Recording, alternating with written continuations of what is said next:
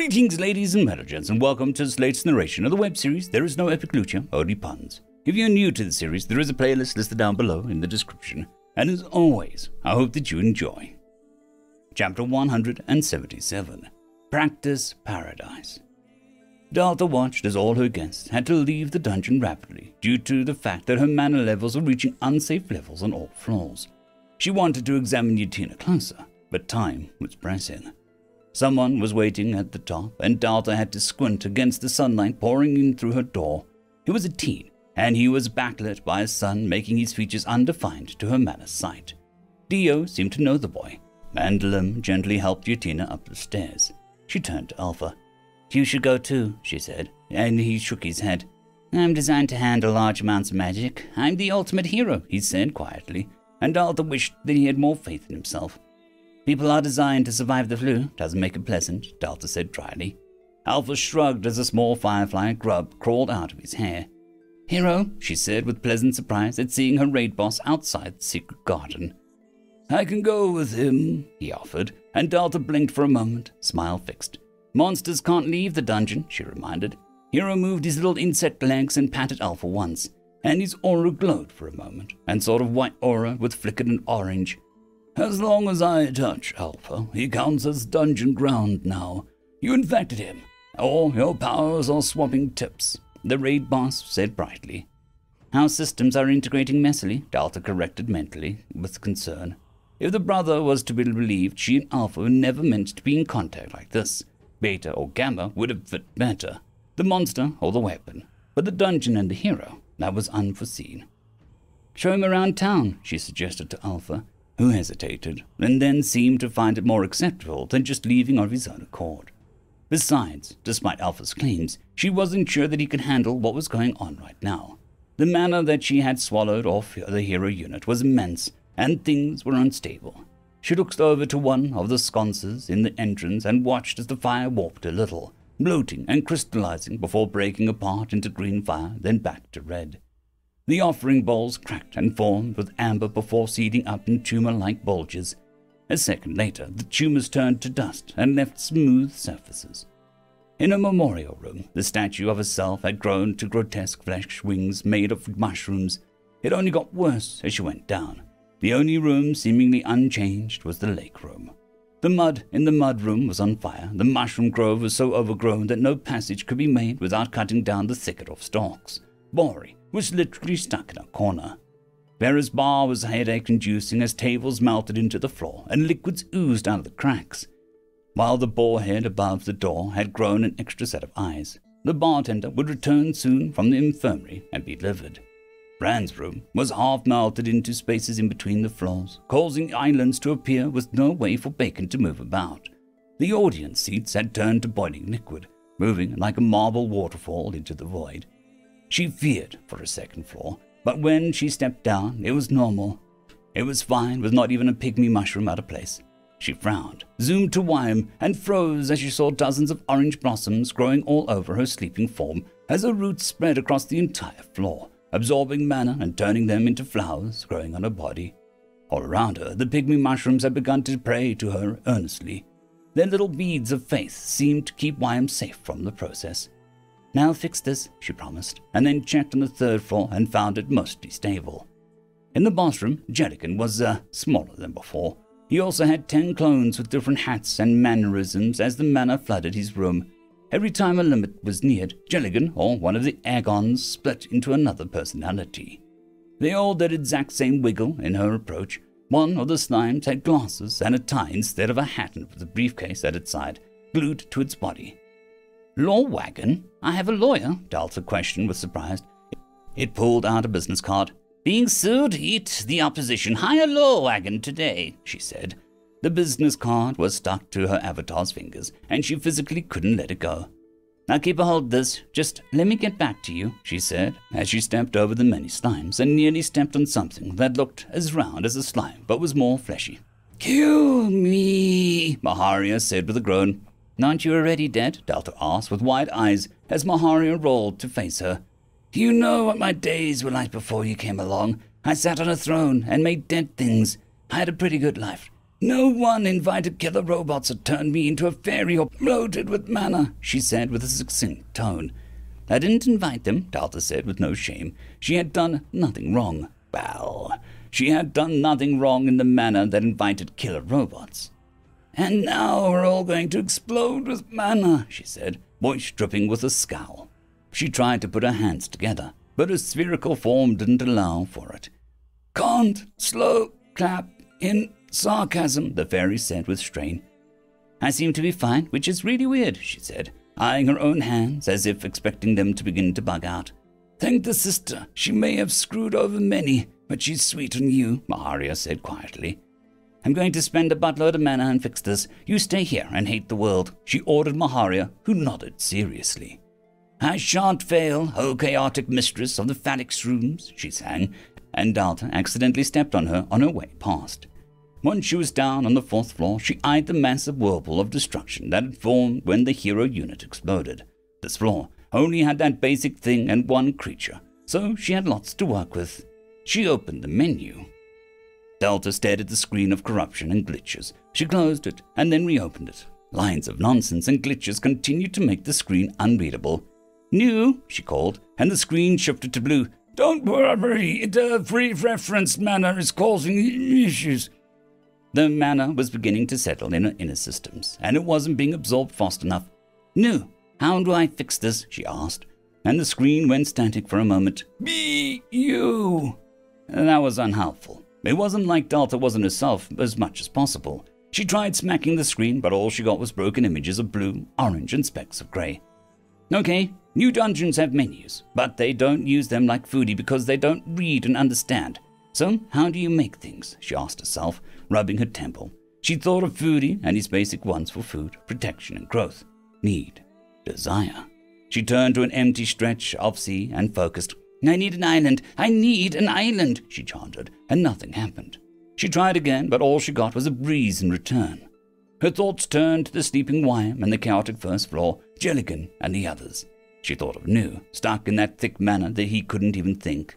She thought of Sister, who was breaking herself to help Delta.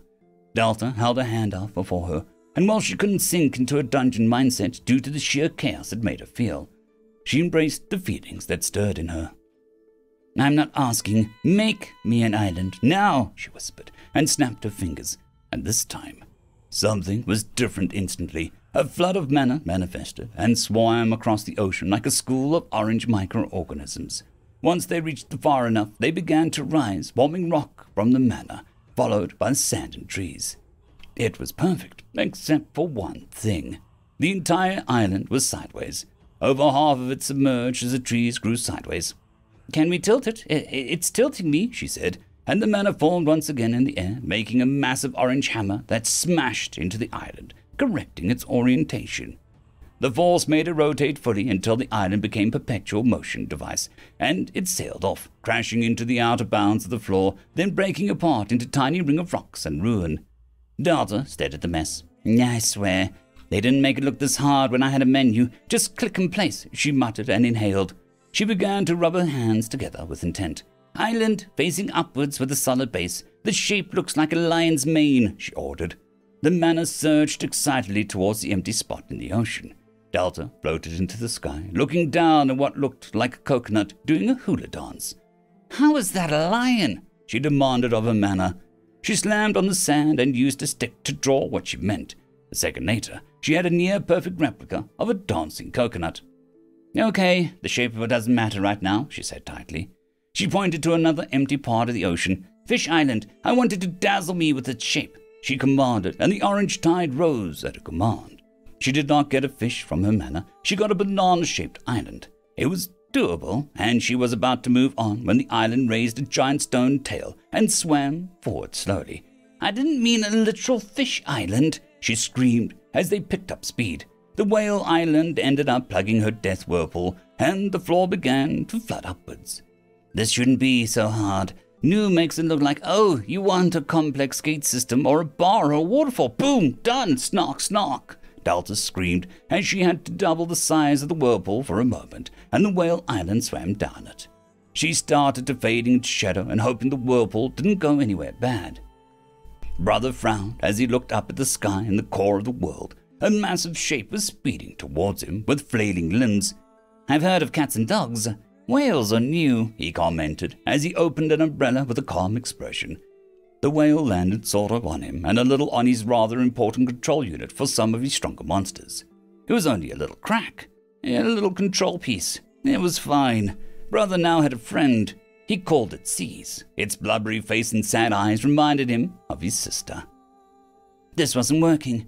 Every time Delta had closed one loophole or mistake in her mana coding, a new bug arose. She programmed trees. The trees grew fruit that exploded. She stopped them exploding and the trees floated off. She found a collision issue and made the mana behave. Across the sea, 3 rocks began to glitch, and she had no clue why 2 pieces of unrelated floor parts were connecting, or why fixing one broke the other. She tried to make a bird of paradise to spice up the island, and a bird flew in a weird arc, spinning in a circle, in one wing touching the ground at all times. Opening its beak, and something like a broken jazz emerged. "These hands are mine. They are only good for breaking the system, not working with it," she said in dismay. She could almost hear Nu giving her one of his witty but upbeat speeches. "Be you, Nimrod," he would have said. She looked at the messes she made, and Delta swallowed. "I'm not a builder or a coder, or even a dungeon core," she said with a nod of acceptance. "I am Delta, and I don't care for the do's and don'ts. I only care if it helps," she said, and looked at the literal orange mana all around her. She closed her eyes and held out her hand, cupping some of the mana with both hands. "When I think of sea, a magical sea, I see islands of fantastic impossibilities. I see golden fish glimmering in the sun. I see starlit nights on a beach with friends. I see safe little huts for getaways. I see the sun. I see the moon, and I feel the breeze on my skin," she said, a smile appearing on her face. "Some islands have ancient ruins that make you think the history of all around you. Some islands have deep caves that could have treasures or a massive sea creature of a gentle nature. Another island has sand so golden it feels like you're walking in a dream," she said, her words getting faster, and her heart began to beat with excitement. "I see fish as big as islands swimming deep underwater. I see cursed ships on foggy nights. I see, she trailed off and opened her eyes that were now solid orbs of orange. "I see it," she whispered, and threw her mana into the air, where it began to gather into a massive storm high up in the sky.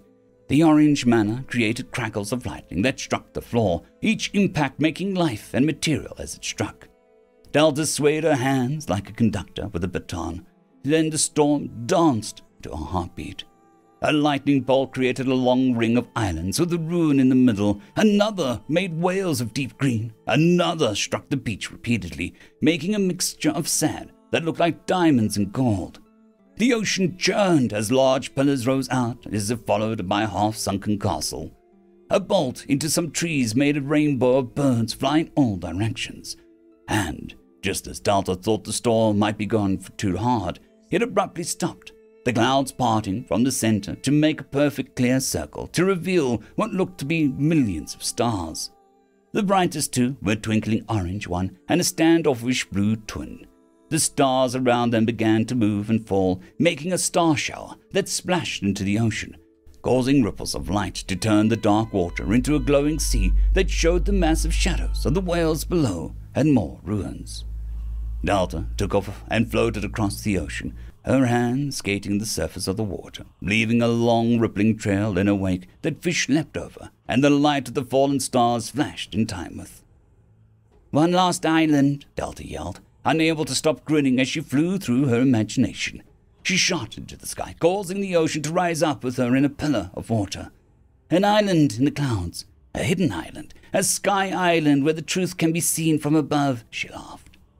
She watched as rock rose from below and sand funneled up with it. "Its name is—" The island came together, made of glittering gold and diamond sand, and had rivers of mists making everything gleam. "Star Island." Nu opened his eyes, feeling like he was hungover. The last thing he remembered was laying with Delta on the beach, feeling like he was rapidly being filled with unclean mana. Then it all became confusing dreams of clashing swords, being chased by a demonic Delta who had plans for a mushroom waterfall, more mushrooms, and a weeping woman at an altar. He sat up, noticing that he was almost humanoid again. Ugh! This form was too limited. Rectangles were the superior shape. He stood up and noticed that he was on the 4th floor. A quick check showed the ludicrous amounts of mana had been spent in the last 2 hours. His jaw actually dropped at the numbers. New tried to track the purchases, but there was no history. The system had no record message of any pulling of blueprints or the use of precision placement systems. Who would be stupid enough to use dungeon creation without the placement system? Delta, he spun, calling out into war agitation. He found her dangling her legs into a bank of fog as she stared out at the blue sky. Yo, she said, in exhaustion clear in her voice, but also something else, a degree of pride and joy. Are you okay? I left you alone for longer than an hour, and I know that's trying on your self-control, he said quickly as he stood next to her. He didn't recognize this island. Nu, shut up and sit with me, she said with her eyes closed, and she looked different. It was a small change, but Delta looked more defiant than before. She still had a shirt, tie, and long skirt, but she could now make out the ink stains in her cuffs and what looked to be a homemade repair job on the skirt with a red thread that stuck out on her black skirt. Delta had a little scar on her nose where reading glasses might have perched. Nu did so, and Delta leaned over, whispering something in his ear.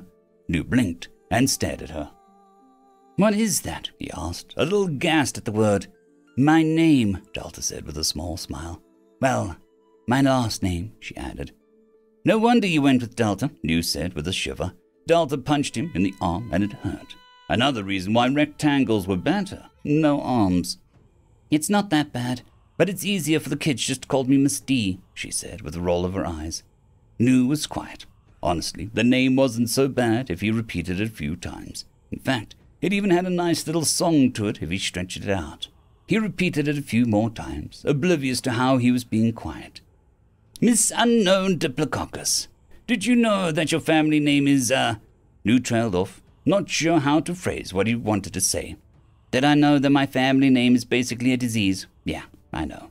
You can blame my grandfather. He panicked when he was getting into the country. All he had was a medical magazine on hand, and his old name was close enough.